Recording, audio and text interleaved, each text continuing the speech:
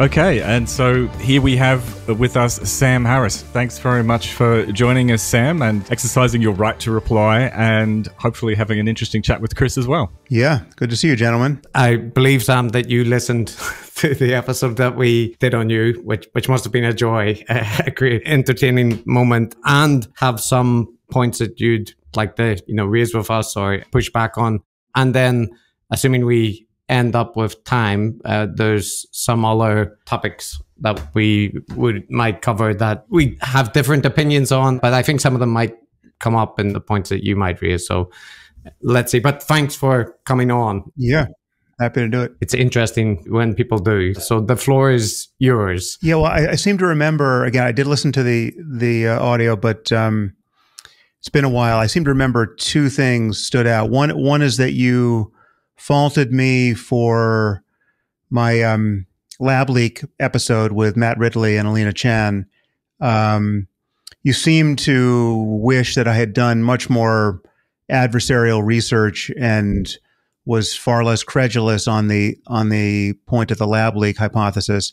And you seem to suggest that I had some commitment to believing in a lab leak as opposed to a zoonotic origin, which really I don't. I mean, my only hobby horse to ride into that conversation was that the lab leak hypothesis always struck me as totally plausible and not at all racist. And as you know, it was immediately condemned as a racist symptom of bigotry, largely because it's some version of it had come out of Trump's mouth.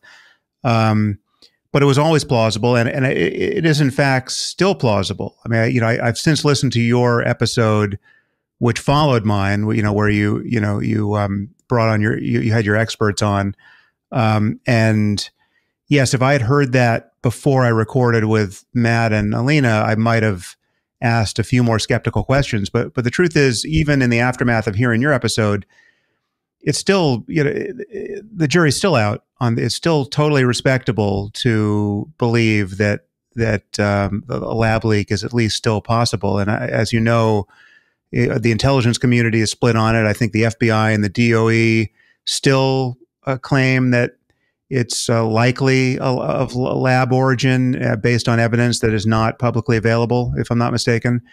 And as for trusting the community of virologists, there are reasons to, this also came out a little bit in my episode with Matt and Alina. There are reasons to worry that the world's leading virologists were not altogether forthcoming, both around what happened and around what they actually suspected. Donald McNeil, the New York Times writer who has covered pandemics for 25 years for the Times until he was defenestrated for woke reasons, as you might know. He just came out with a book talking about how he knows that some of the leading virologists in America really lied to him. I mean, they kind of circled the wagons, and he I think through a Freedom of Information Act, he got their Slack communication, and they were collaborating to lead him astray when he was reporting on the possibility of a lab leak, early on, again, working for the New York Times. And he's talked about that in his book. Again, this has come out since I recorded my podcast. So I would, if I were going to do that interview again with Matt and Alina, I would plow in a few of your skeptical points from your episode, certainly, but it's just it's still sort of in coin toss zone for me, whether it's zoonotic or lab leak, and we certainly can't trust the CCP to be forthcoming and transparent on this subject. I mean, they have not been good collaborators at all in this. They've just been stark adversaries, as far as I know. So, I don't trust the virologists entirely. I mean, I've done other episodes on my concern around virus hunting, and the Deep Vision program that has since been abandoned for the United States was, in my mind, a total scandal intellectually and ethically. I think a lot of that work is deeply suspect, and the fact that there are any virologists who don't see that now is of great concern to me. Yeah, I mean that's kind of my vomiting up my memory of what my reaction was when I heard your criticism. There's a couple of points there, Sam, that I think like one thing that we would definitely agree on is that it's not off the table to reasonable scientists, non-scientists to consider the possibility of a lab leak. And I think all of the experts that we discussed with also made that point. And also that even that, it's perfectly reasonable that people would be skeptical when they hear various details, and that we are right to not trust, the CCP account, which, to be clear, they were also denying that there were any, relevant animals being sold in markets initially and so on. So the CCP, like, not being forthcoming seems like a given that most actors in this space would agree on. Actually, the one point I would add there, which I forgot to say, is that it's always struck me as strange that there is this preference for the zoonotic wet market story, because that actually strikes me as politically the more invidious and, not to say racist account. I mean, I just think it's a worse look for the Chinese to be maintaining these atrocious wet markets and imperiling all of humanity because they can't figure out how to stop eating raccoon dogs and pangolins and all the other crap they have in these markets piled on top of each other. It's just that looks more barbaric and insane than a lab leak. The lab leaks happen to everyone. The most civilized, most careful societies have lab leaks. We know that, and it's a great concern. But the idea that there would be this passionate bias as a hedge against so-called racism and xenophobia for a zoonotic origin makes absolutely no sense to me. Yeah, of course, you're talking about like political narratives and preferences and spin, right, but that is the preference I detect in the reaction to anyone who has speculated about a lab leak. Yeah, I mean the other lens to look at it, I mean, this is how we try to approach it, is that you focus on the scientific evidence rather than the spin either way. And, as far as I understand, the scientific consensus has only firmed up since the interviews that you had and we had. The discourse is always there. There's always political stuff going on. Trump was definitely using the issue as a political football. There was definitely a reaction against that, claiming about xenophobia and racism, whatever. But that's all on the surface of the discourse, right? Underneath that, you either believe that all the scientists are corrupt and they're all in the pocket of somebody, or you believe that there is actually a community of career virologists, experts and specialists who don't really care much about Trump or the CCP or anything like that, and are actually beavering away to figure out, the evidence on where the virus actually came from. And I would say, Sam, that the experts we spoke to, one of them, Michael Rohrbe, for example, was on a paper originally arguing for more efforts to be put into investigating the lab leak origins, but he subsequently changed his position based on investigations and evidence. And all the experts that we talked to in that episode, they weren't saying it's racist to ever consider it. They were saying the overwhelming weight of evidence continues to point to this being likely. They were talking about the genetic evidence and the epidemiological evidence and so on. And on the counter side, and this is kind of the criticism, I think the main criticism that at least I was levying, is that very recently there was an expert survey on, the general weight that you attach or probability to a lab leak versus a natural zoonosis origin.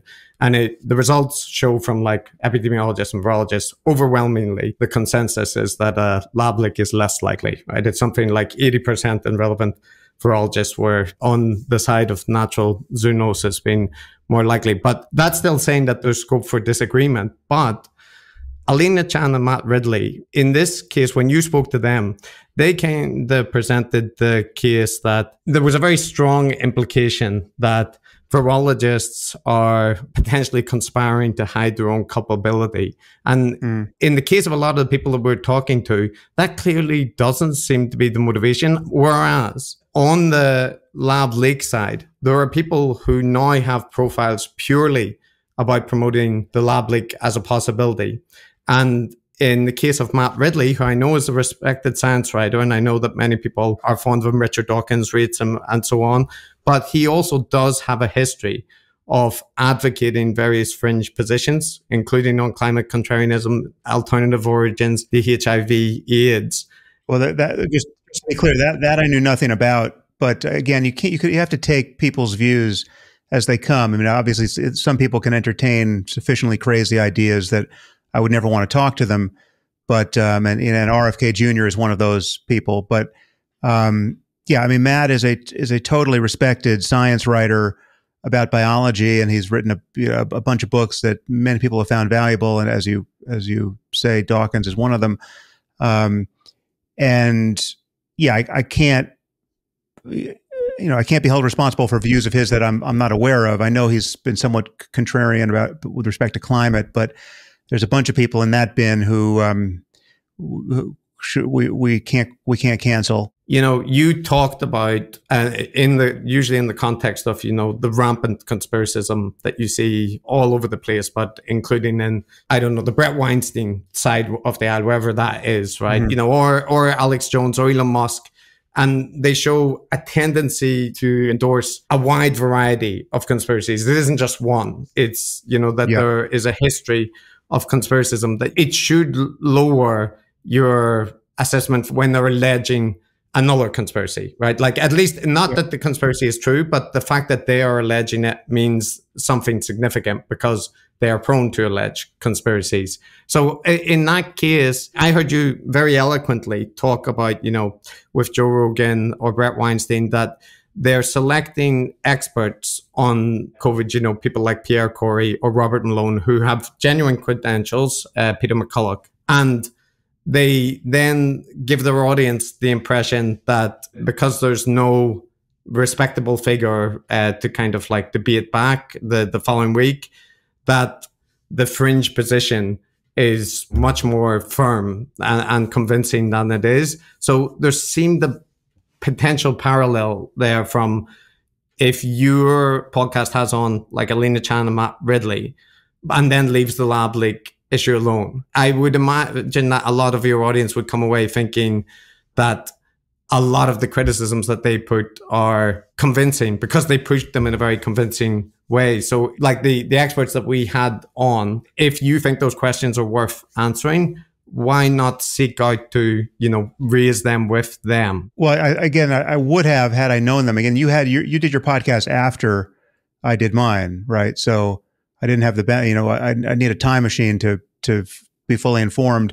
And it is true that I didn't do much more than read their book to prepare for that interview. So it's not like I went into this having preloaded my brain with lots of reasons to be skeptical of their thesis.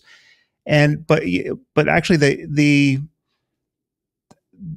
line we took in that interview was I thought fairly balanced. I mean, anyone listening to that interview would come out feeling like, well, the lab leak certainly seems very likely, or more likely than not, perhaps. I mean, but it was still sort of in coin toss zone. It wasn't like this is 99%.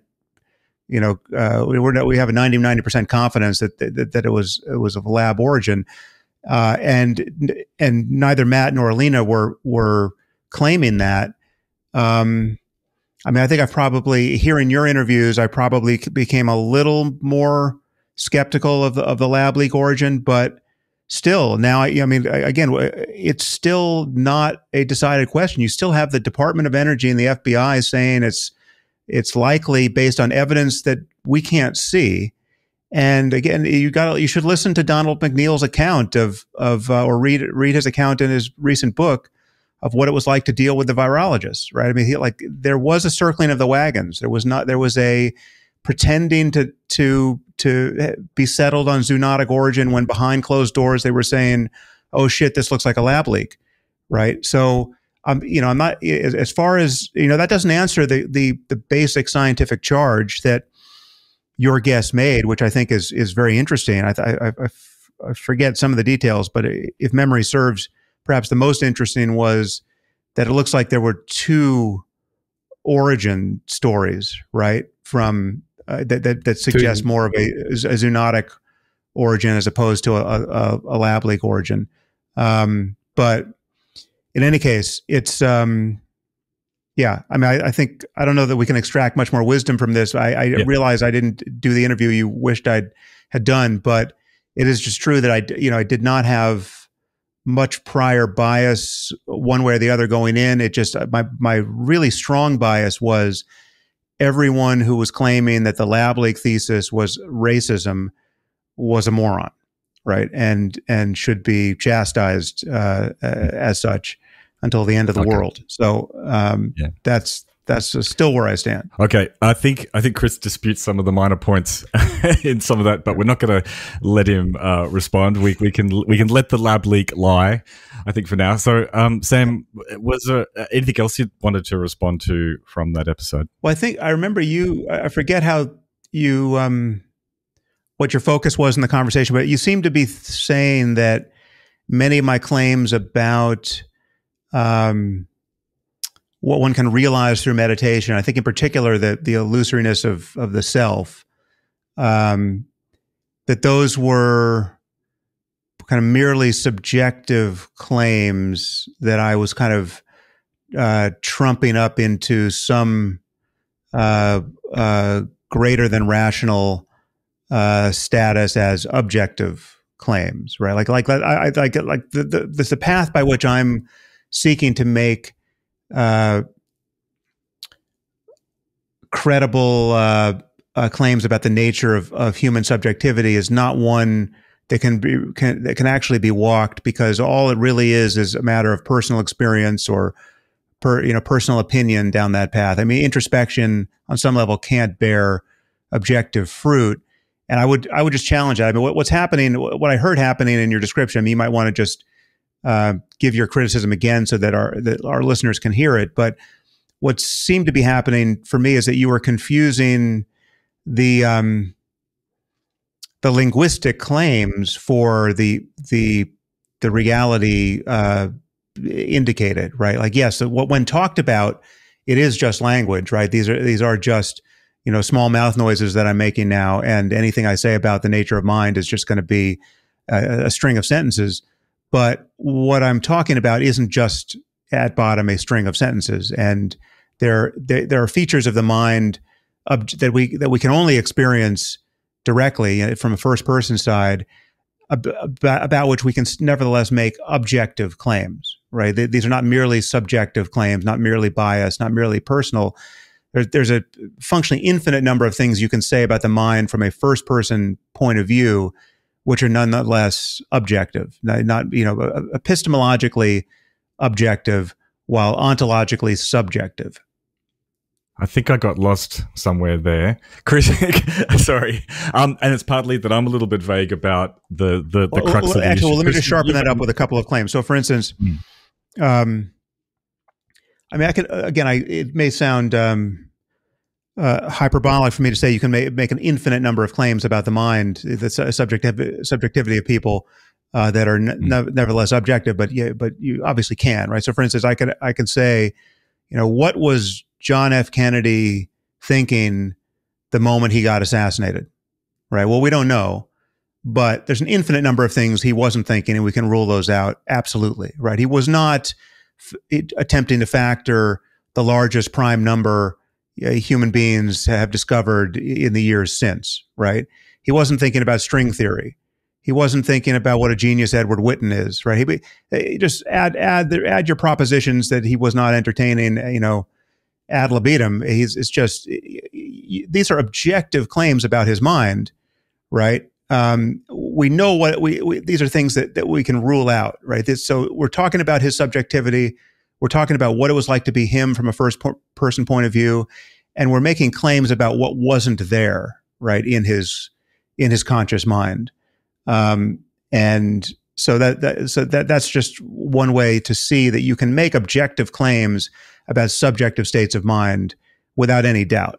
Engaging in introspective practices, I would concede that there are basic experiences that the nature of the way that human minds operate, that if somebody is to engage in introspective practices in a certain way, that they will very likely have those experiences, right? And I think that accords with what you're saying about being able to make statements that are objectively true, or, you know, that you can introspect and see for yourself if it's easy to not make thoughts about the future and past arise in your mind when you just sit, right? It would be very strange if somebody sat down and said, oh, I had no problem doing that, right? That you'd met a quite interesting person in that case. But from there are plenty of different introspective traditions and spiritual, religious, philosophical practices that investigate mind using introspective practices and arrive at rather different conclusions about the nature of mind. Now, there are mystics and comparative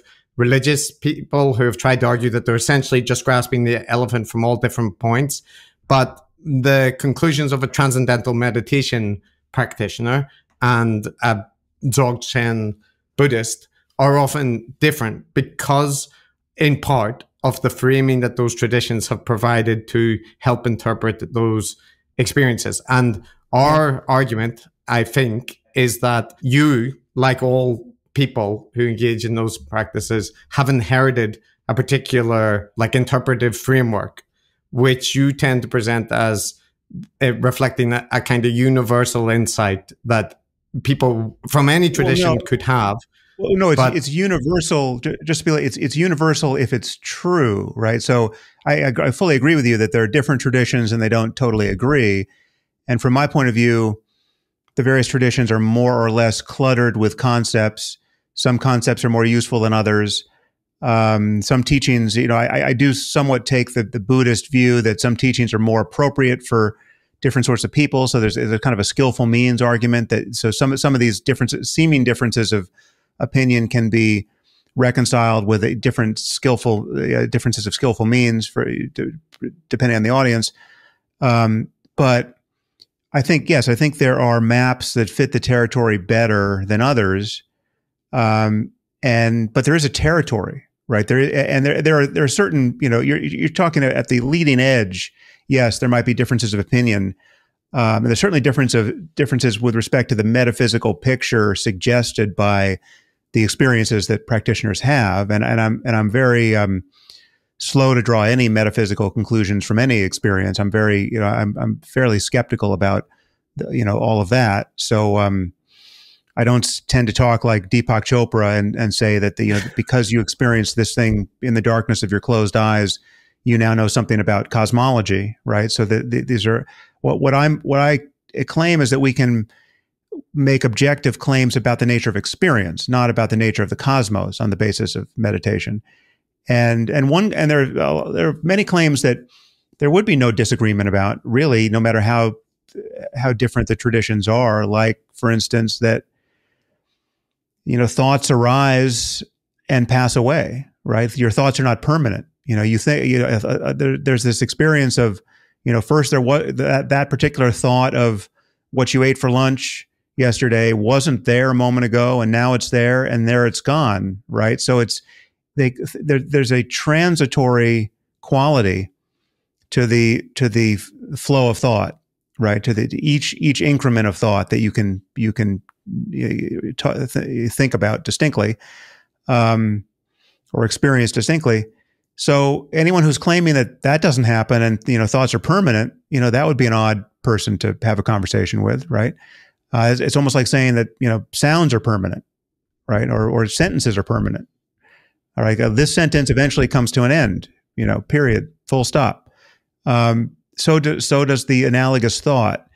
But there's certain things follow from that, right? I mean, so if you can notice the transitory nature of mental objects, you know, thoughts included, and emotions, right? You know, a state of anger can't be permanent, right? Because it wasn't there a moment ago. Whatever physiology that constitutes it in this moment is by the sheer fact that it arose it will prove impermanent. It's not going to be there for a week and a half, right? It's not even going to be there for an hour. It's not even going to be there. So, and here we get closer to an objective claim that's kind of interesting and certainly psychologically useful. The claim is that it's not going to be there for even minutes unless you get lost in thought about the reasons why you're angry again. So you can't sustain the emotional reaction of anger for more than orders of seconds or tens of seconds, I would claim, unless you get lost in thought in a very dreamlike way, identified with thought about why you're angry, right? And so that is, this is the first useful thing I've said from a meditative point of view. That offers a key to how you can become free of anger if you want to be. You can notice the linkage between thought and emotion and break the connection. You can notice thoughts as thought and how they're impermanent. You can notice the physiology of anger and how it's impermanent. And you can continually break the spell of identification with thought and notice that the half-life, that an emotion like anger has a certain half-life and is very, very brief, right? Astoundingly brief. And there's liberation from anger to be found in that. Again, this is anyone adequate to be to the task of observing this, right? And not everybody is, and it takes a little training to become so, can converge on an agreement about the nature of this experience, right? And anyone who says, "Oh no, that's complete bullshit. Whenever I get angry, it lasts for 17 hours, and I'm not thinking at all at that time," I know that person is unable to witness certain things about them, about what it's like to be them, based on just a lack of facility or a lack of training. And you can know that every bit as much as you can know, that somebody, claiming to run a 3-minute mile is just, he's got a broken stopwatch, right? It's just, not happening. So, right. Sam, I might jump in and reply. I'm a little bit vague on exactly what my issue was too. I think it partly could be the idea of pointing to subjective experience and, like, for instance, the benefits you experience from meditation as the kind of evidence for a particular way of looking at things. And I don't dispute that may well be true. I've got nothing against meditation. I'm all for self-reflection. I'm all for taking a pause, practicing a bit of self-awareness, especially the way you just phrased it then. It's just good advice, right? It's homespun wisdom, perhaps, in some ways, but that's the kind of advice I'd give to, like, a young person, for instance, who was a bit emotional and not practicing a bit of self-reflection. The problem is when we point to our own subjective experiences, right? Like the immense calmness and groundedness that we're experiencing by doing X, then ultimately other people have to take it on faith a little bit, right? Unless they do the thing that we're telling them to do. So in terms of epistemology or whatever, it's not fundamentally that different from the revealed truth that a mystic doing any other kind of thing, saying that he's getting messages from God or pulling them out of a hat or something like that. Well, no, it's quite different. It's quite different because, again, I'm not making that the lurch into metaphysics, right? If you're claiming to be hearing the voice of God, right? Now you might be claiming to hear voices, and that can be an honest claim about which I really wouldn't doubt. If someone said to me, listen, I hear a voice and it's not my own, well, then we're talking about schizophrenia or we're talking about, something. But the claim that this is the voice of God is a metaphysical claim. It's a claim about what the relationship between this person's subjectivity and other entities in the cosmos, and it's testable, right? So, like, if I wanted to test whether someone was actually hearing the voice of an omniscient being, I would ask that voice a few questions, right? And that it's provable. The person could give me answers of a sort that would prove that they're in contact with some kind of superhuman intelligence, right? I could write down on a piece of paper a 15-digit number, and known only to me, not even known to me because I can't even remember it. I just wrote it down and I've forgotten it, right? And it's in my desk. Tell me what that number is, right? If the person can tell me what that number is based on this voice they're hearing, okay, I'm all ears. Let's talk about the miraculous situation we're in, right? So all of this is amenable to testing. The claim I'm making, and I think that the claim that you were most uncomfortable with was not so much like the impermanence of thought or the impermanence of emotion, which seems kind of this remedial self-help technique, but the more spookier claim that the ego is an illusion, right? The sense of there being a subject in the center of consciousness is an illusion. And I will admit that's a claim I'm making that is not just for me, and it's not just for people who agree with me. It's for you, whether you realize it or not, right? So it's there's a kind of it's an intrusive claim. It purports to be objective, and the analogy I would give, which I've given before, and perhaps even on your podcast, is to the optic blind spot, right? So I have a story as to why the optic blind spot is there to be noticed. I also have a story as to why it's hard to notice and why most people don't notice it, and it requires a little training to notice it. And some people also notice it, and it's not even interesting, or it's like, so what, right? All of that maps on to the territory of so-called self-transcendence, or noticing the illusoriness of the self rather faithfully, right? It's neuroanatomically plausible that this would be true. And it's, as is the case with the optic blind spot, it's hard to notice, arguably harder to notice with respect to meditating on the illusoriness of the self. And it can be noticed and then overlooked again, right? And it's in the same way that the blind spot can.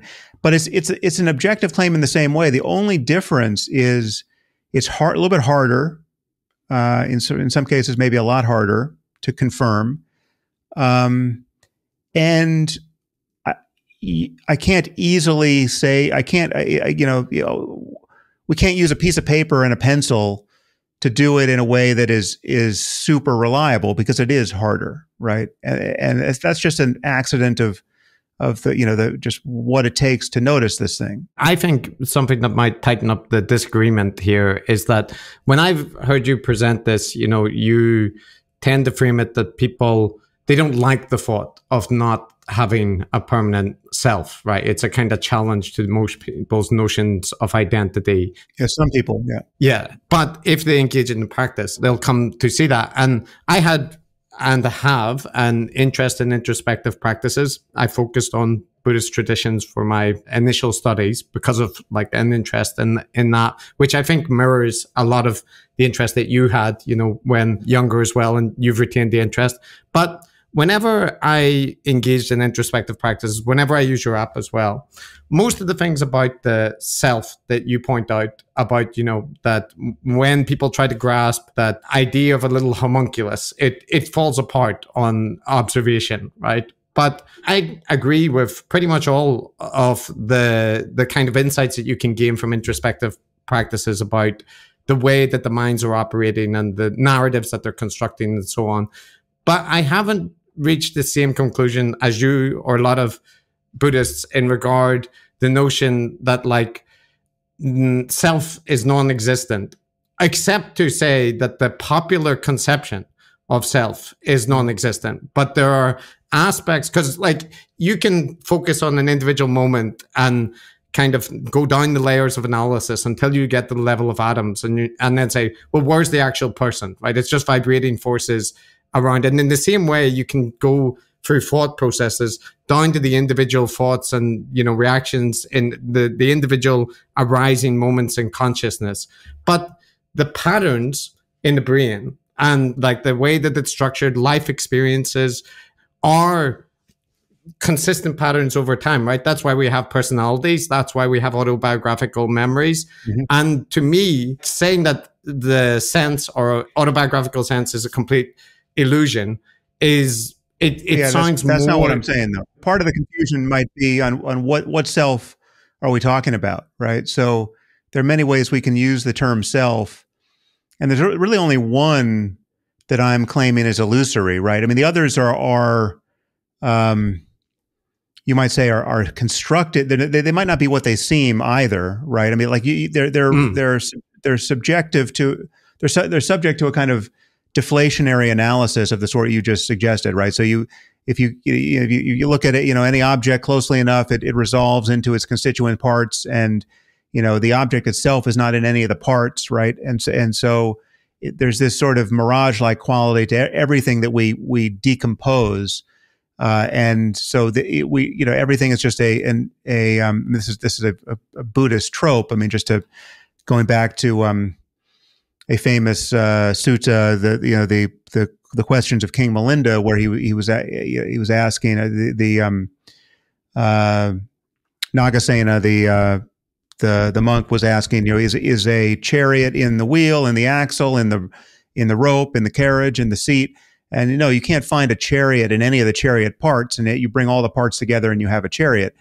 And the question is, like, at what point do we actually get a chariot? I mean, you can talk about a chariot without an axle, but you really can't talk about a chariot without a wheel, an axle, a carriage, and every other chariot part.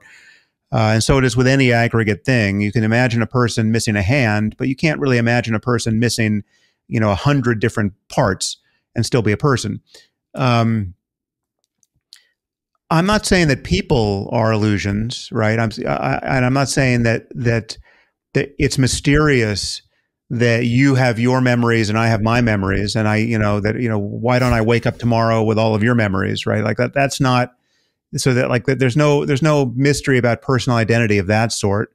The self that is illusory, that is in fact spurious, that doesn't survive analysis, and that you can actually experience to be absent, is the self as the presumed subject of experience, right? So again, and forgive me, I feel like we must have had this almost an identical conversation of this sort last time, but I mean, just to remind you and your listeners, the claim is that most of us, certainly most of us, but perhaps not all of us, but most of us, most of the time, feel like, certainly prior to any real experience with meditation, feel like we don't feel identical to our experience, right? We feel like we're having experience almost from some place outside of experience or on the edge of experience, right? There's this feeling of being a subject, a locus of consciousness, an aimer of attention. And if you're talking about action, a willer of will, this entity that has free will, right? The whole free will conversation is just the other side of this coin, right? The feeling of agency. It's me here doing these things. I'm pushing these sentences out, right? I'm having thoughts. I'm the thinker of my thoughts, and I'm the doer of my doings, right? And I'm, if I'm going to reach for something, I'm the motive force. As the subject. And so there's this sense that there's an observer, right? It's almost like you're looking over your own shoulder into the theater of your experience, and then there's the things you experience. You have sights and sounds and sensations and thoughts and emotions, and it's all changing. And yet there's this something static about the subject, right? There's almost a sense that there's an unchanging subject that gets carried through moment to moment. That subject, the feeling that there's a man in the boat, right, or that you're on the bank of the river, watching the river of consciousness flow by, that is the illusion. And when you look for that subject clearly enough, precisely enough, if you're attentive enough to what it's actually like to look for the one who is looking, right, you can there's a subjectively speaking, there's a needle to thread here. And it is, again, somewhat analogous to looking for the optic blind spot under the right conditions.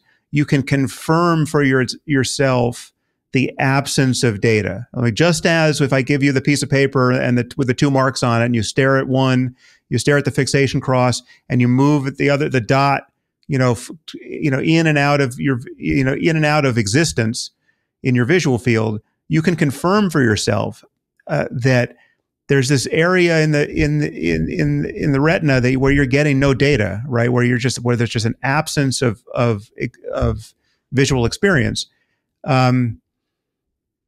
You can do meditation, this kind of meditation on the nature of the self, or in Buddhist terms, on anatta, selflessness, or shunyata, emptiness, depending on how you want to think about it. You can play at the boundary of that sense of self and no self in a refined enough way and in a meticulous enough way so as to confirm for yourself that this feeling of subject, the feeling that you are divided from your experience in this subject-object way is spurious, right? And that there really is, as a matter of experience, only experience, right? And you're not on the edge of it. You're not in the middle of it. You're identical to it, right? There is this totality of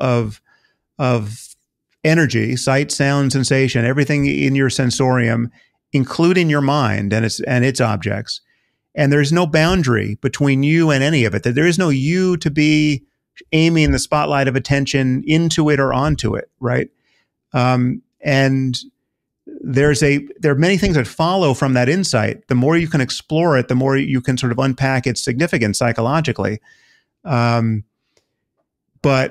so there's a lot to be said about that. And there, as Chris pointed out, there are differences of opinion about the metaphysics of all of that, and and what any of that means, and what we should think on the basis of that experience. But this is if there is an experience that exists at the heart of the perennial philosophy that unites all of these mystical traditions to some degree, it's the intimation of this experience that, again, in certain contexts, it immediately gets layered with what I consider to be bogus, religious concepts and metaphysics. But there is this ground truth. I mean, it really is the ground of being, by another name, that can be discovered. And that's, again, it's an objective claim, but it's a very simple claim. And it takes, in my case, I probably spent a year on silent retreat and still couldn't reliably notice this about my mind, right? So it's like I was, and by silent retreat, I mean like, really doing nothing but meditate for 12 to 18 hours a day. I did that, the longest I ever did was 3 months, but I did that twice, and I did 2 months many times and 1 month. And I'd probably done at least a year before I got enough, I got kind of the crucial instruction for me that allowed me to notice this, just very directly without any, real effort. And that was as Chris said, that was in a Dzogchen context.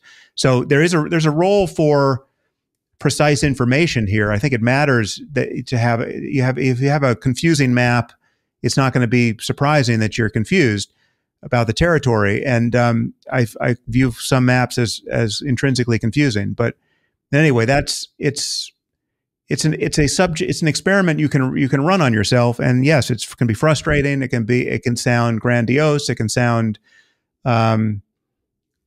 certainly adjacent to mystical and religious claims that do not have good scientific bona fides. But there's nothing unscientific about this. It really is. You can tackle this very much in the spirit of scientific hypothesis and ultimately confirm it or not. I mean, it's granted, it is somewhat. It's confusing what to make of one's failure to confirm it, right? Like if you went on a 10-day retreat and you didn't experience anything like this, and you came away thinking, well, there's no there. I would have nothing to say but try harder, right? But the problem is, this insight can't be physically demonstrated in a way that some things can. Like if I was telling you, well, it's possible to hit a golf ball 300 yards, right? And here's how to do it. And then you have someone like Tiger Woods who can do it, just go up and do it, right? Then it doesn't matter how much you struggle and fail to do it. You still know it can be done, right? Like you just saw someone else do it. And there's some Sam, I think certain we things might have that to can't be demonstrated in that way. Yeah, I take that point. I'm sorry to jump in and cut you off, but I think we're not going to get to the bottom of metaphysics in 25 minutes, but we've definitely given it a good go.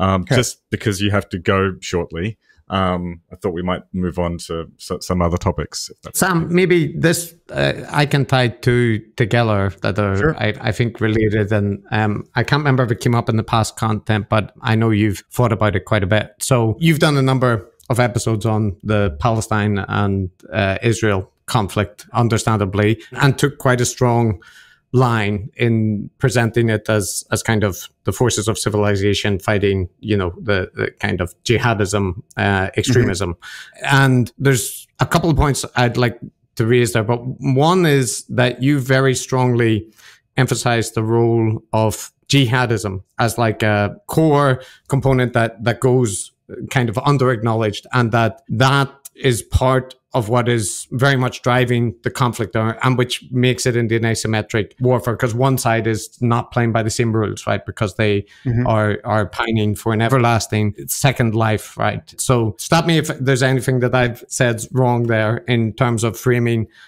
jihadism as the central component of that conflict, motivating it. Yeah, I mean, I'm sure I know where you're going here. Let me just perhaps save you some time. I fully acknowledge that in many of these conflicts, and certainly in the conflict with the Palestinians, between Israel and the Palestinians, there are other layers to the problem. And there's a layer of nationalism. Hamas is if you were going to ask, what is the difference between a group like Hamas and a group like the Islamic State? That the variable of nationalism is certainly a lot of the difference, right? And for that reason, the Islamic State, a jihadist organization like the Islamic State, would view Hamas as a kind of an apostate organization, right? And the fact that they have the goal of a nation state is anathema, right? So it's not just jihadism, but the thing that worries me most about this conflict and about many of these other conflicts is the fanatical religious layer of it. That's the thing that makes it truly insoluble from my point of view. If it was just ordinary nationalism, even if you add a layer of terrorism onto nationalism, as you did in the so-called Troubles in Ireland, right? It's like the Troubles would have been much more troublesome. Granted they were awful, but they would have been much worse if you added a layer of fanatical commitment to martyrdom and jihad, right? Like that makes things worse, and that's always the point I want to bang on about, that if you're not going to acknowledge that piece of it, like the cancer on top of the bacterial infection, we're not talking about what's real. I think completely that, like, any account which doesn't acknowledge the role of jihadism and extremist ideologies would be absolutely, incomplete. Like you can't deal with Islamic extremism without talking about the underlying ideology.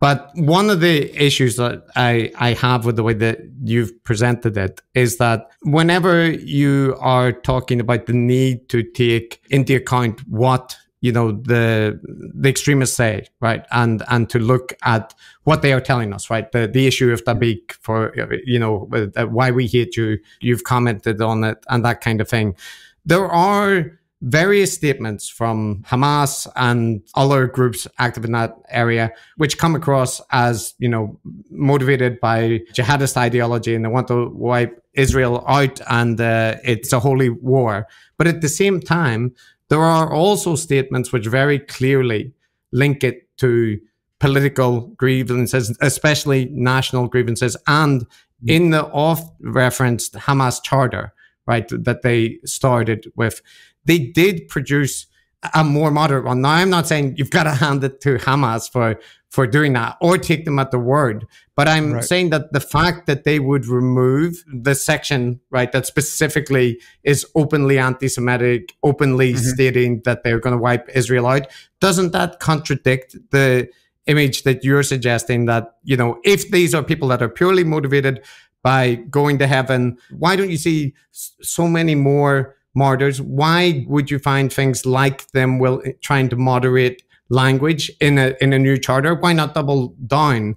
Doesn't that somewhat contradict the notion that it's purely about the religious ideology from their own mouths? It's not purely. Again, it's not purely. I think it's purely. The problem is more or less purely religion, right? I mean, if everyone were Sunni Muslim in the region, we'd have no problem, right? So religious tribalism is the major variable here, but jihadism itself is an additional problem. And I mean, I can be forgiven for not trusting Hamas, I think that their original charter is far closer to what they really believe and really want than their subsequent refinement of it, which is still, not good. It's only just good by comparison. I just think they're politically, perhaps a little savvier than they used to be. They realize they have to export this, their product to the rest of the world and use the rest of the world as leverage, but against Israel. But just look at how carefree they are with respect to their atrocities. They're not really trying to seem like rational actors to the rest of the world. You don't burn families alive and shoot it on your GoPros and then drag dismembered bodies through the streets and bloodied hostages and kidnap babies and it's just the idea that they're moderated in a way that I should care about is fairly absurd. It's not, still, I'm not saying you should care for that. It's more that, as you mentioned, the terror that they unleashed on October 7th is very well documented. Yet you have lots of their supporters and maybe actually a majority doubting many of the things that happened, right? You have the Hamas stating that they didn't target civilians, right? In various statements, like Hamas officials make different kinds of statements. But the point is that if you're right, and it is just about a holy war and paradise, why even pretend in that case? Because if it's good to kill Jews as many as you can, why cast doubts that there's a conspiracy? Why not say that you are just about targeting the infidels? Well, in most cases they're not. Most cases, the leaders of Hamas in the immediate aftermath, I don't know what they've said since, but they said they would do this as many times as they could, right? They were not until they're splitting it differently than I think you're suggesting. They're just saying that there are no non-combatants in Israel. They're all combatants because they're occupying land that's not theirs, right? They're all settlers. They're all colonists. It's all illegitimate, right? From the river to the sea. So like if they're killing teenagers at a rave, they're not disposed to distinguish between them and soldiers carrying guns, right? It's just they're all combatants. I'm certainly not claiming like Hamas is an ethical organization that is making those. I'm saying that various members of their leadership and supporters make appeal to that, which suggests that they aren't occupying the kind of justification space that you're suggesting the majority of them listen, are. I would agree, and I've said this before. I think it's a distinction that doesn't make much of a difference in the present case, but Hamas, certainly historically, prior to October 7th, if you had asked me to compare Hamas and the Islamic State, I would have said the Islamic State was much scarier than Hamas, much more of a real jihadist organization than Hamas is. And I would still say that to some considerable degree. And yet Hamas, even with all of its sort of quasi-terrestrial goals, was still capable of medieval barbarism, which they seem committed to replicating whenever they're given the chance. Yes, the Islamic State is the much purer case of where jihadism leads and it's what it looks like in the pure, in a petri dish, right? That's the unadulterated strain. The Islamic State. So I guess the flip side, and it relates to that, is that whenever discussing like Israel, that yourself and I would say Douglas Murray as well, who you've had on the channel, are rightly kind of pushing back at the equivalents that we see on the far left, right, or the kind of anti-Semitism that is clearly there in the reaction to the October 7th attack. But in so doing, there's often a loss of nuance that on the Israel side, you have also religious extremists, and not just fringe extremists with no influence, right? You have a member of the government, Behaviour, who had the poster of the Goldstein massacre guy, right? The person who went in and gunned down. That's somebody in the Israeli government who had a poster on the wall of a terrorist and one Netanyahu kind of supporting the increasing settlement movement and courting the far right, the religious right. So my kind of point there is, if you present that conflict as being, you know, purely about the forces of civilization versus like a religious fanatical cult, and don't mention that there is a fanatical religious cult that is in the government of Israel and has made various statements which are similarly talking about the promised land and reclaiming it, that it seems like you're being selective. And it doesn't mean that you have to say they're both equal in that respect. You can still completely condemn Hamas and all the things. You can still argue that Israel has a right to defend itself, but it doesn't require serving as their kind of propaganda wing, because lots of Israelis were very unhappy with Netanyahu and his government. It is a very right-wing government. And the last thing I'll say, and I'll give you a chance to respond, Sam, is like the ex-Israeli prime minister who was assassinated, Rabin, he wasn't assassinated by Islamic extremists. He was assassinated by a Jewish extremist who derailed the peace negotiations that were going on, and the legacy of which was that Netanyahu, who was in opposition to Rabin, you know, ended up in power. So the history over there is very complex in that. But I'm arguing, isn't there a case that the presentation yourself and Douglas Murray have done kind of whitewashes those concerns, which are legitimate? No. I mean, I raised those points a fair amount. It's just in proportion to the problem on the Islamic side, they're quite small. I mean, they're very unhelpful. I would fully grant to you that Netanyahu has been a disaster. His support for the settlements has been provocative. He's to some degree culpable for what happened on October 7th, if for no other reason that his attention was split, and he was propping up the settlements in the West Bank and leaving the border with Gaza, fairly undefended, right? So, but yeah, all the mad work that the settlers are doing in the West Bank, and the religious extremists who support them, all of that is incredibly unhelpful, and I don't support it at all. I mean, I've said in other contexts, I thought that the settlers should be dragged off contested land by their beards, right? I mean, that's not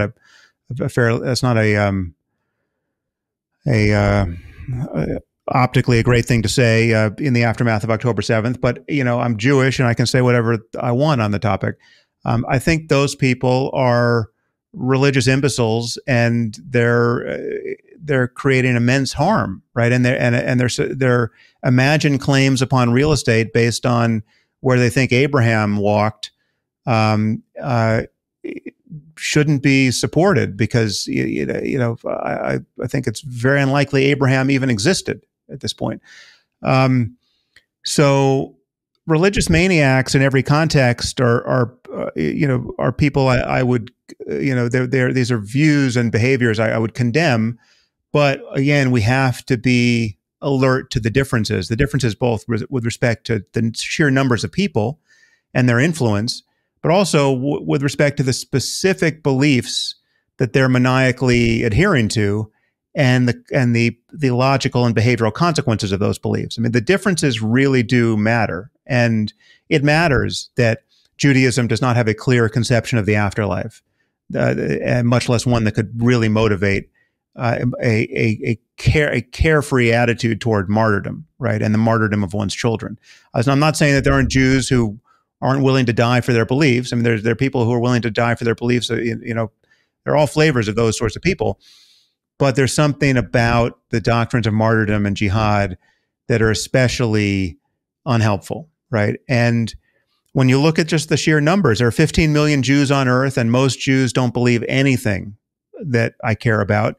There's very little commitment to otherworldly propositions and the supernatural among Jews generally. They're just an overwhelmingly secular and even agnostic group of people. And then you have the ultra-Orthodox, who, yes, are believe whole rafts of divisive nonsense that I don't support.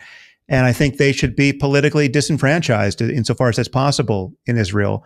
Yeah, when you can find one of them who's saying idiotic things about some kind of counter genocide, or talking about the Amalekites in the Bible that needed to get wiped out down to the last child.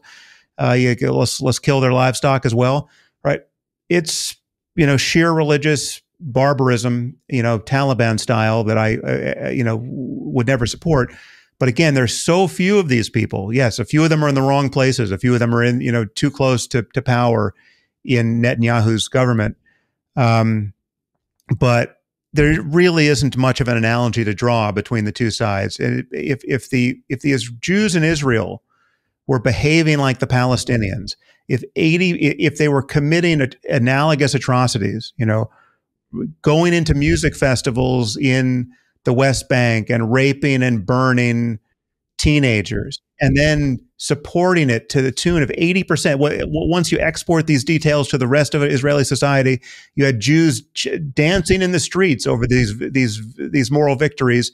And when you poll them, 80% claim to support the atrocity just committed, right? Or they're just riddled with conspiracy theories about how it never happened, right? And there's just no way to have a reality-based discussion with these people because they're so addled by their religious mania, right? If that were true of the Jews of Israel, I would condemn them in precisely the same terms that I condemn jihadism and its influence in the Palestinian community.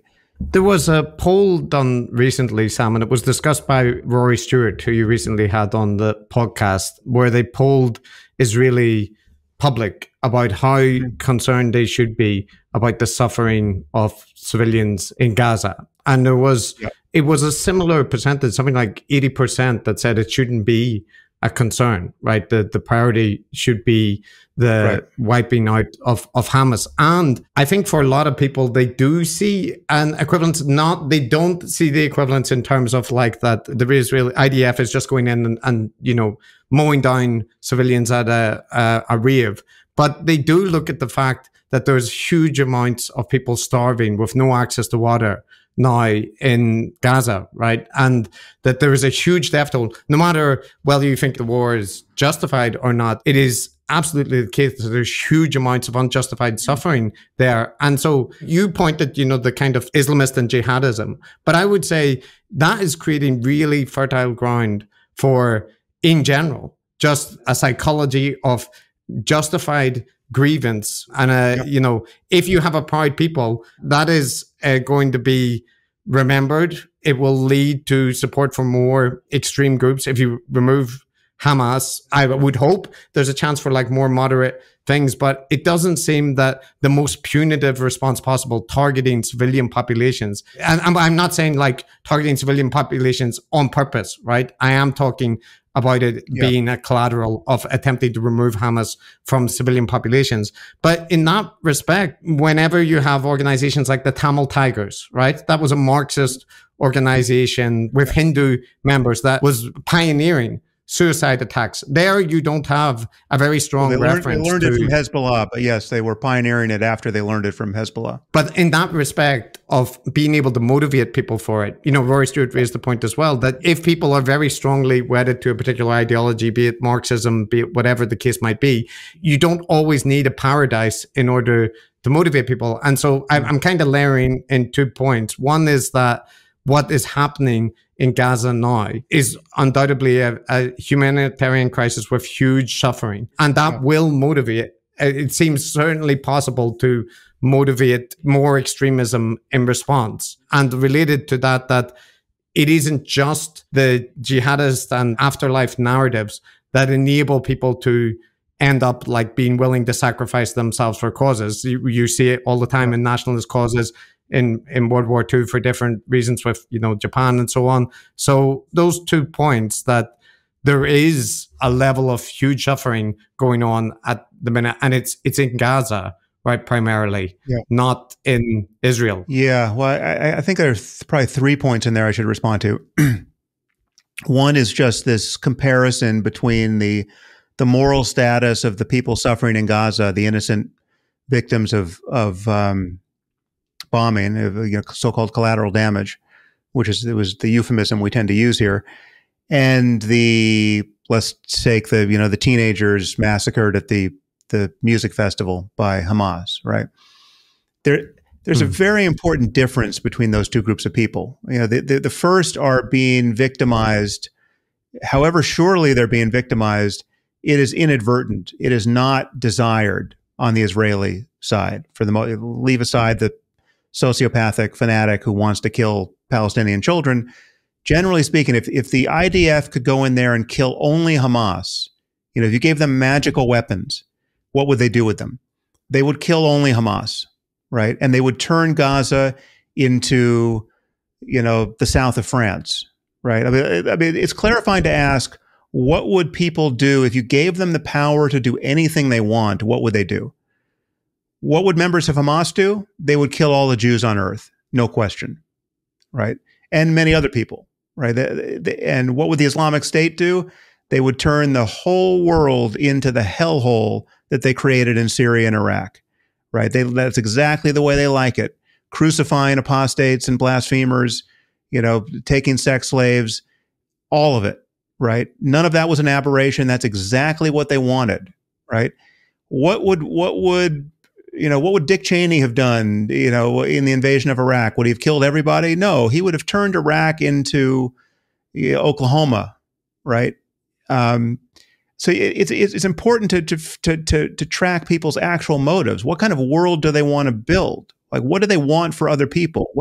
Just how zero sum are they? Right? Wait, Sam, I got to jump in there because I'm not sure if that analogy is helpful. I mean, let me just give you one aspect before you jump in. Let me just give you the one real world variant of it, which you really can't argue with. What did we do to Germany and Japan? We, the Allies, do to Germany and Japan after World War II? What revealed our motives with respect to the German people and the Japanese people? I mean, we killed a whole lot of innocent people, right? I mean, the firebombing of Dresden and Tokyo, I mean, it's just, to say nothing of the nuclear bombs we dropped. I mean, indiscriminate violence of a sort that Israel is simply not practicing now at all, right? It doesn't matter how many kids die in Gaza, Israel is not doing what we did in World War II at all. Yeah, no, I take those points. But our revealed preference, our preference was revealed with respect to what we did after we won. Did we just take them all the pretty girls as sex slaves? Is that what we did in Germany and Japan? Did we kill all the fighting age males? No, we helped build those two societies, right? Yeah, we wanted sane collaborators in Germany and Japan, and we got them. Amazing, right? No, you've made that point well. One of your points was about the stated intentions, right, and versus unpleasant side effects. Okay, that's why you can't use body count to resolve this issue. You're right. It's like, it doesn't matter that the Israelis have killed more Palestinians than Hamas killed in Israel, right? That's not the way to think about it. It's just collateral damage and like sort of unpleasant necessities is not always such a clear thing. Like the limit to that thought experiment, I think, is illustrated by, say, communism in Southeast Asia. Take the Khmer Rouge, Pol Pot, like their stated goal is to build a utopian communist society. If they had the power to do anything they want, they wouldn't just massacre a bunch of people. They would turn them into very good politically aligned communists. But unfortunately, they had to kill an awful lot of people because out of necessity. Right. Okay. But there are Orwellian projects. There are situations where words don't mean what they seem to mean. You can't just track these superficial sentences so as to get to the moral core of what someone is attempting to do. What are people's real intentions with respect to other people? I mean, whatever Kim Jong-un says about North Korea, we know what his intentions are, right? He's turned that into a prison state because he's a total sociopath, right? It's not like he wants everyone to be happy and well-fed and prosperous. He wants to rule like a sadist over a prison population. And that's what he's doing. Would that mean that we don't take into account that there are various statements made by senior figures in Israel which suggest that, like, for example, whether or not they want to do it, if the Gaza population relocated to Egypt, that wouldn't be a terrible thing, right? And so if behaviour or so on have made various extreme statements, which in the same respect honestly, that's not all that extreme. I mean, honestly, I don't know how. I mean, he's just running. I'm not supporting him, but you know, it's hard to see how Israel survives in the long term. It's hard to see how Israel is a viable project with the current assumptions of a so-called two-state solution. I don't know how it works. I mean, either they're not really states, or something has radically changed about the cultures. But there's no one-state solution, given what most Islamists and jihadists and, you know, conservatives among the Palestinians actually want, right? I mean, that's a recipe for at the minimum just a demographic change that is not compatible with the endurance of a Jewish state. A demographic change where the entire Arab population of Gaza is relocated to a different country, and that the country is then subsumed into part of Israel. That would be like genocide, right? At least cultural. No, that's not genocide. No. Genocide has a specific meaning. Okay, genocide at very least, then it is a forced relocation. You mean ethnic cleansing? You mean ethnic cleansing, right?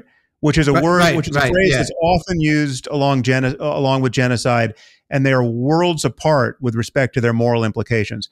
I mean, history is just full of ethnic cleansing, which means people moving, right? People who can't get along wind up moving apart, right? That happens a hell of a lot, and it's, you know, it can be awful in terms of, you know, when done at the point of a sword, which happened under Islam again and again and again. I mean, nobody's losing sleep over the Jews that got run out of Syria and Yemen and Iraq and Egypt and Morocco, and all after 1948, right? Like, no one's talking about their right of return. You know, what happened to their homes? The UN's not worrying about that, right? And yet everyone is worried about the Palestinians as this perpetual refugee population. What about all the people who left Syria in 2015 and went to Sweden, right? Okay, they've been. But do they have perpetual refugee status, or are they just now in Sweden? So, Sam, just to clarify, so you are saying that, like, ethnic cleansing of the Gaza Strip isn't extreme position? 2 million people. It's totally extreme. It is totally extreme in that it's a non-starter. I mean, no one in the Palestinian world wants that, right?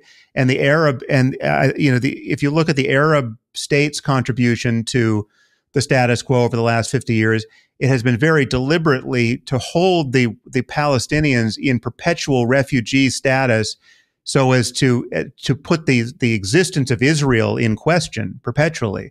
And when you look at how the Jordanians and the Egyptians treat the Palestinians, you know, it's, you know, they're just as culpable for. I mean, take Egypt, you know, which governs one of the borders of Gaza, right? It is just as culpable for keeping Gaza a, quote, open air prison as Israel is, right? Because they're maintaining one of their borders, and they don't want the Palestinians in their society either.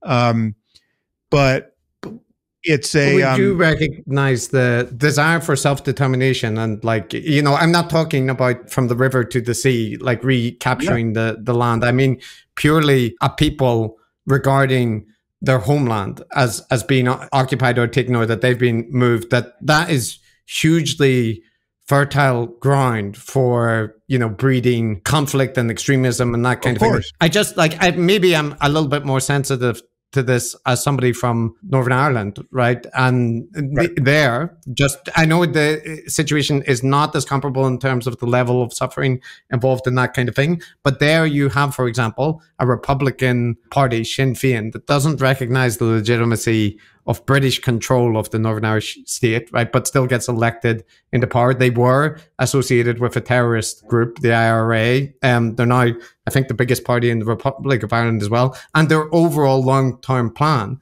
is to see Ireland reunited, right, into a unified thing. But they are a political party that people have to deal with, and they have renounced violence, and it's a different situation. I'm not drawing the parallel in terms of like saying, well, Hamas is just the IRA in waiting. No. I'm saying though that those kind of very strong feelings about the right to self-determination, if you relocated the population out of Gaza, like that would be the second Nakba, wouldn't it? And the first Nakba led to a conflict that's lasted for longer than any of us have been alive. Well, the analogy to Ireland, to make it a real analogy, I mean, there are reasons why it doesn't work great, but you'd also have to imagine, a dozen other Irish-speaking states with Irish culture surrounding this whole problem that the Northern Irish would be displaced to,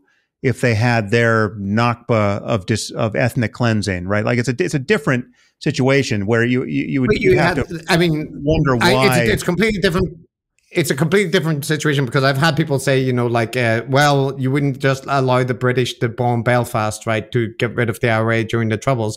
And that's true. But if the IRA had launched a raid on a city in the UK and killed a bunch of people and stolen babies, I think you actually would have seen, significant military action in wherever they took the children away to. So there are not parallels one-to-one. But in the notion of like, the British arranged plantations, moved populations over, and the Northern Ireland ended up with like a demographically. I'm not disagreeing with you. I completely understand the nationalistic and aspirations of the Palestinians, and there is an analogy to any other group of people that want their own nation. But the moral core of this problem and the asymmetry of it it should be unignorable, and it's this. This is a statement that you've probably heard me make, and you've probably heard Douglas Murray make it, but it's nonetheless true, which is if the Palestinians put down their weapons, if they were peaceful, right? If they and even if they were peaceful protesters of a Gandhian sort, right? They would. This problem would be solved, and the two societies could live happily together. There would be a two-state solution. There would have been a two-state solution decades ago. If the Jews of Israel, just to point there, let me just land the obverse statement.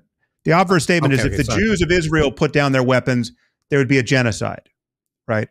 That is October 7th reveals that to be as objectively true as a statement as we can make in this sort of area. So the only point I was going to raise there is like you've had Netanyahu come out and say there won't be a two-state solution. We can't. But that's because of who the Palestinians are and because of how Islam is informing their worldview, right? If Islam were a peaceful religion, if Islam was Jainism, and there was no notion of jihad, we would have a completely different situation, right? If they were producing leaders like Gandhi, right, or Martin Luther King Jr., right, it would be a completely different situation. That's not what. So Netanyahu, and again, Netanyahu is awful and again culpable for the disaster he's presiding over, right? So Israel needs better leaders, right? But he is reacting to the ongoing reality of what the Palestinians and even the surrounding Muslim states have wanted since Israel was born 70 some odd years ago, right? And it's that, and so much of the conversation, it has been explicitly genocidal as to make anything other than a very strong defensive posture unthinkable for the Israelis. Wouldn't that imply that when there was a much greater chance of a two-state solution, when the negotiations were going on, and there were people on the Palestinian side who tried to scupper that, right? Who were doing suicide attacks and atrocities. But you also did have atrocities committed by extremists on the right who are now people involved with those movements are in the government. So it isn't fair to say that there's like just a tiny number. I mean, it's ridiculous when you focus on it. It's like Biden just passed an executive order that focused on 4 Israelis in the West Bank. Like literally, the president of the United States created an executive order that dealt with the destructive behavior of 4 people on the Israeli side, right? I mean, it's like in order to give somewhat semblance of balance to the situation, it's just not an analogous problem. I'll stipulate everything of that sort. You know, the massacre at a mosque that kills 25 people once in a generation, right, is awful and decidedly unhelpful. Right. And yes, a religious extremist is on the Jewish side is who assassinated Rabin. Right. And it was a religious extremist on the Hindu side who killed Gandhi. Right. There are those people, but there's just not the analogous problem, you know, there or anywhere else. I mean, we have not had to deal with crazy security concerns getting on airplanes for the last 25 years because so many Jews want to blow themselves up on airplanes. It just has not been the problem. And if it were, that's the problem I would be focusing on. Well, I think we might disagree in the degree to which the far right in Israel has a significant presence in the government. But there's I'm not disagreeing. I'm saying that's terrible and should change. And I think it will change. I mean, the reason why it hasn't changed yet is because, again, they're in the middle of this emergency and this war, and and Netanyahu, is a very Trumpian figure, is using this emergency to prolong his life as a political figure. But I think at the first opportunity, Netanyahu will be out of office, right? I just think that is the general sentiment among Israelis. I mean, he's most Israelis. I don't know what the recent polls say, but I have to think something close to 80% of Israelis are furious with Netanyahu. Mm-hmm. Yeah, I think I've actually heard really good stuff from moderate progressive Israelis, and also really good stuff from moderate people in Gaza, Palestinians, and they don't sound that different, to be honest. And I think most reasonable people have a lot of sympathy with, obviously, the victims of terrorist attacks, and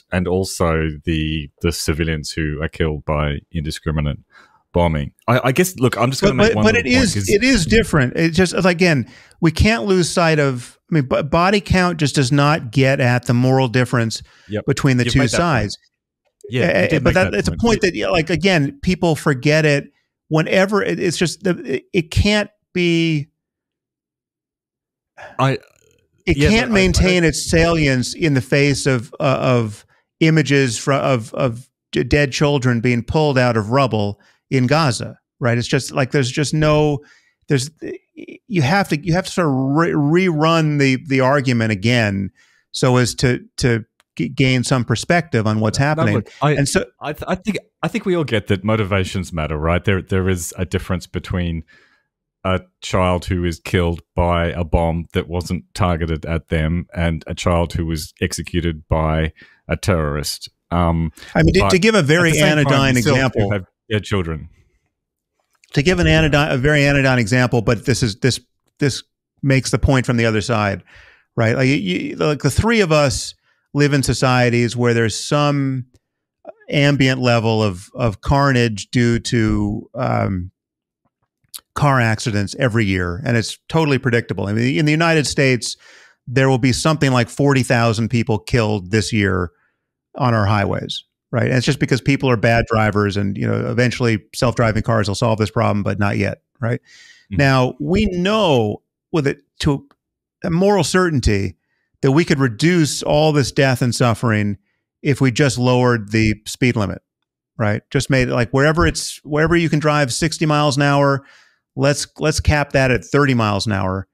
We would save thousands of lives, probably tens of thousands of lives in America. Right. We don't do it.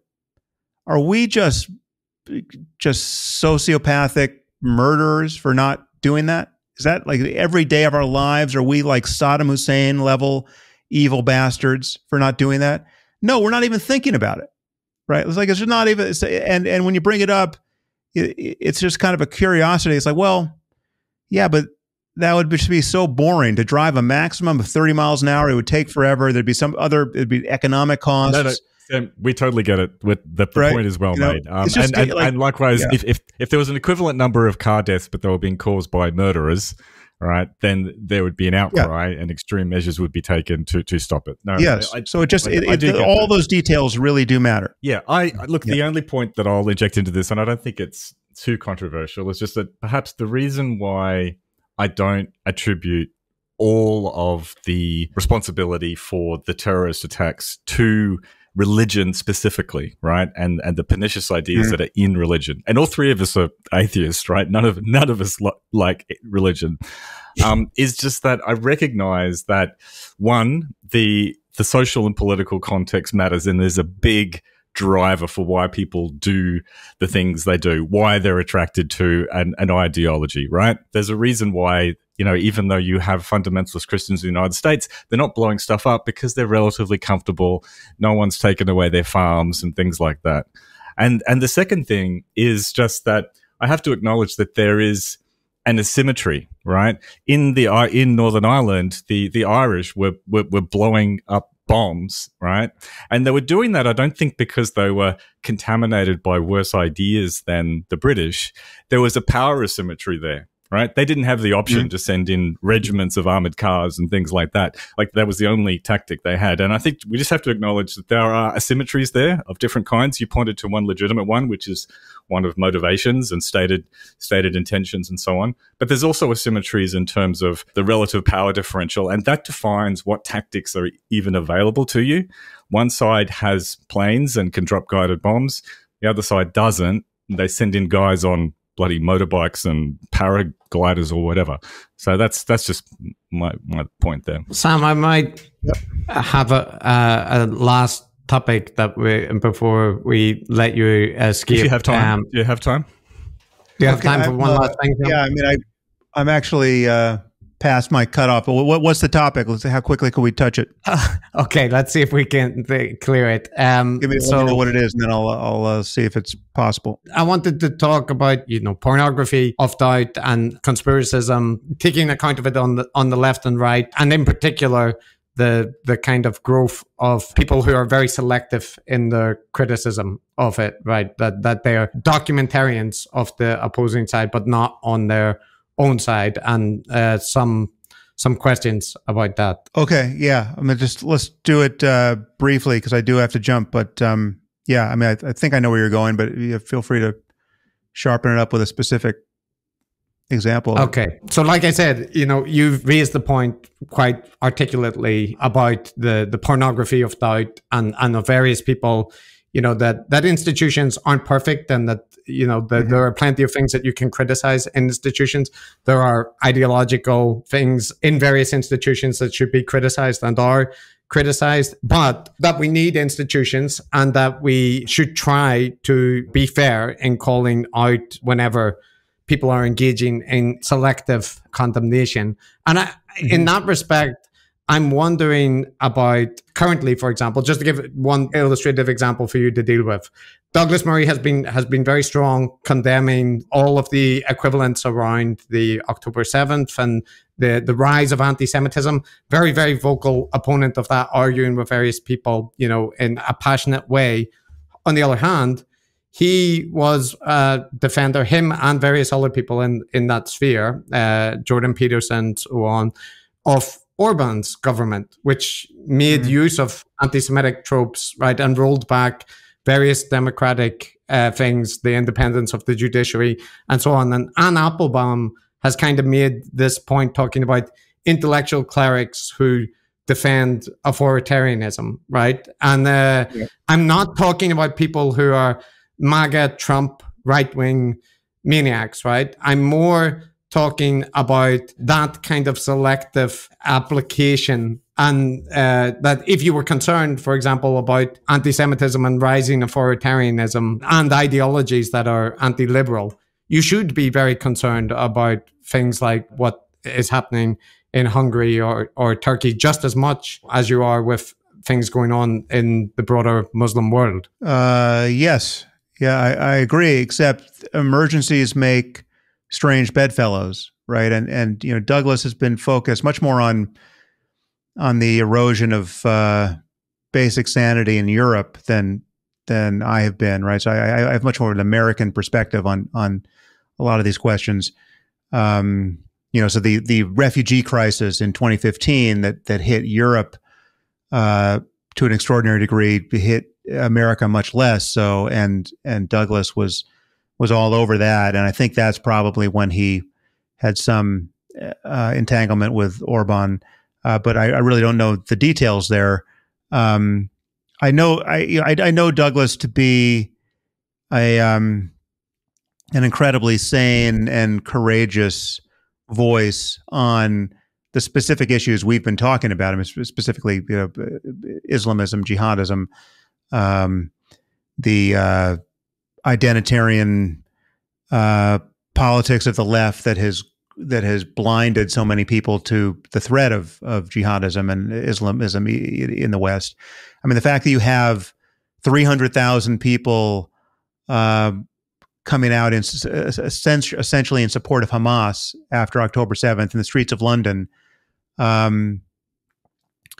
think that's unsustainable. I mean, I share Douglas's alarm about that. I mean, Douglas, you know, you have people, you have MPs, you know, stepping down from Parliament who, because they perceive their security concerns to be too difficult around these issues in the UK.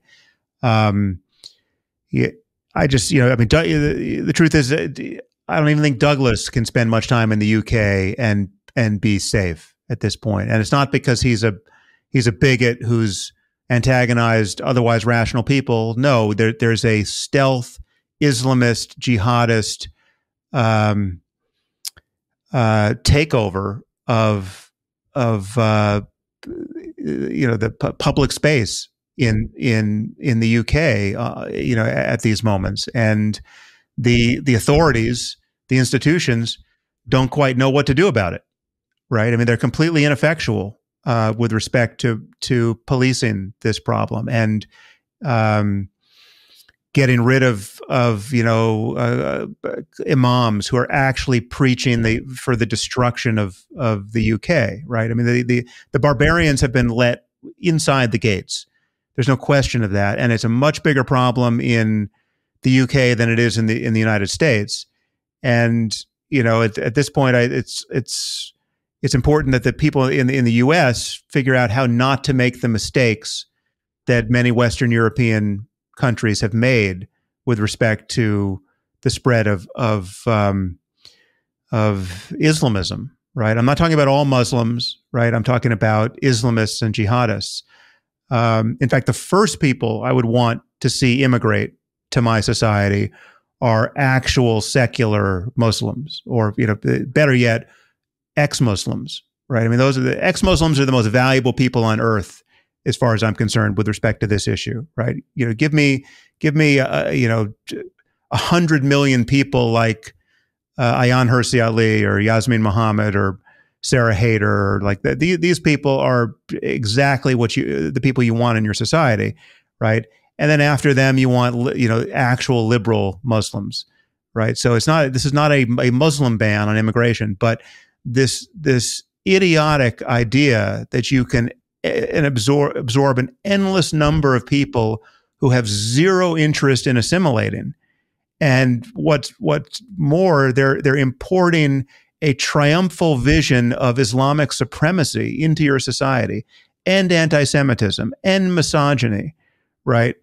And Douglas is living on the front line of that clash of civilizations in an extraordinarily brave way, right? And his security his security concerns are not security concerns you would want, and they're coming from only one group of people, right? Predictably.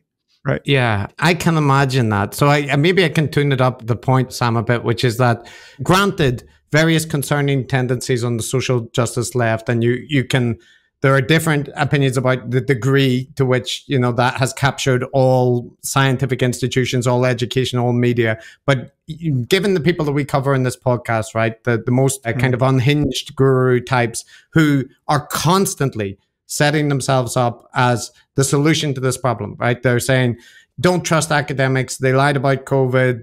They lie about, you know, men and women, all of it. It's all bullshit. Don't trust the government, the CDC, everything. It's all corrupt. And then, as an alternative, present themselves, their podcast, which you've talked about, you know, the problems with Podcastistan. But in that, there's a kind of, you know, what you talked about, a pornography of doubt, where you have people that are then posing populist right-wing alternatives. Douglas Murray was at the National Conservatism Conference in the UK and the ARC Conference. Those are not the moderate right-wing groups like Rory Stewart. Orban is not moderate right. That's populist right-wing, quite extreme right. And Douglas and I've let me just short circuit this because I am truly out of time, but I've never spoken with Douglas about any of that. I mean, I have not spoken with Douglas all that much. I would certainly be eager to talk to him about all of that and see what he was thinking and what he thinks going forward.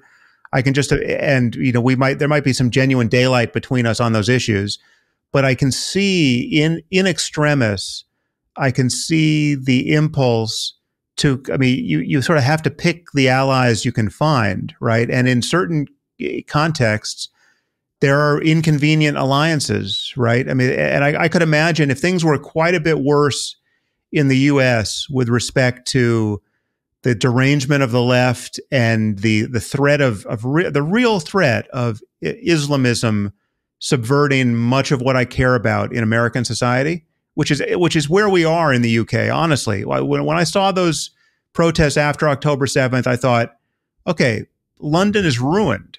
Right. It's just that's just an awful situation that this is the number of people you can get out in support of atrocity. Right. If that were the situation in the US, I might find myself on stage with, you know, quasi theocratic Christians. Right. Who are like the last people I could find to see eye to eye with me on this particular subject. Right. Honestly, the only reliable people in the United States for the longest time on this subject, and it may, to some degree, you know, to a first approximation, it's still true, are fundamentalist Christians. They're the only people who you don't have to burn endless amounts of gas trying to convince that jihadists actually believe in paradise. Right. I mean, when I'm at an academic conference talking to anthropologists, I can't get anyone to agree that anyone believes in paradise. Right. It's just they think it's all economics. It's all politics. It's all propaganda. It's all posturing. You have to find a Christian. You have to find a Christian fundamentalist in the crowd who at least knows what it's like to believe in heaven. Right. I know you gotta disappear, but I have to push back at that because I'm involved in the area about extremism research, and I've met I know you say that often, but do you know Scott Tran? I do know Scotty Tran, do you know Richard Schwader? Yes, both of them face to face have denied that anyone believes in paradise to me. Right. Yes. But there's a much bigger... On Scott Tran's count, it's all just bonding among fictive kin, you know, male bonding among fictive kin. It's all just like, you know, soccer players bonding. It's got nothing to do with paradise. It's got nothing to do with expectation of martyrdom. And commitment to secret values is his model. So if your secret value is that there's a particular religious one, he would also put that in the thing. But in general, I would just say... delusion. This is pure delusion. But Aryeh Kruglansky, for example, or various others, there's a lot of models, and a lot of them have prominent positions for ideology and take seriously. The probably, you know, quest for significance is one of the most well-known, and that can slot in very easily religious quest for significance. So I want to push back on that, because I would encourage you to go to those conferences and see. Well, I've been. I mean, unfortunately, it sounds like I just had the misfortune of arguing with the dumb anthropologists. But yeah, honestly, this is what I've encountered. And the very, very last thing, Sam, is just that, you know, so I know your point about you might end up with particular allies, you know, given your stance on a given topic. And in some cases, compromises are necessary, or people are making more sense. But I can't help but think that, like, you know, I agree with Anne Applebaum's analysis that if you're someone that cares about liberal democracies and stuff, it is not right to like side with the far right people who are rolling back democratic institutions. And there is a strong moderate left and right. You know, like the next leader in the UK is likely to be Keir Starmer. That's not Jeremy Corbyn. The leader in the Democrats is Joe Biden. Compared to Trump, compared to figures like Nigel Farage, I completely agree with you. I don't see them making more sense. I will agree with Anne Applebaum all day long about anything that happens in Eastern Europe, right? I mean, it's just she's a national treasure as far as I can tell. So that would be a great conversation. I mean, I will try to put Anne Applebaum on a podcast with Douglas Murray and see where we get to. Right, that could be fun. On Hungary, that would be a pleasure. And so I know we're over the allotted time, and as predictable, you know, we had some points of disagreement, but really appreciate you coming back, Sam, and the discussing. Thanks for the opportunity to browbeat both of you and your audience. Thank you, Sam. Good to be browbeat. Good to be browbeat. Take care, you guys. Till next time.